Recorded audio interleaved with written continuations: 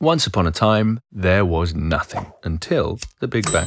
Suddenly there was space, time, matter, and then stardust. And the stardust made stars, and when they died, it got recycled into new stars, planets, dinosaurs, and then into you. When it gets right down to it, you actually are the universe. Just a tiny dot in an infinity of space full of uninhabitable planets. Because most planets are ice cold, or burning hot, or simply super duper poisonous. But there is probably a nice little planet out there somewhere with some water and a perfect atmosphere where life is possible.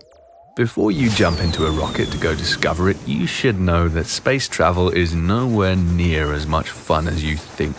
You're stuck in this rocket for ages, and that zero-gravity thing gets old pretty quickly. But when you are floating through space, you can see what a special planet our Earth actually is.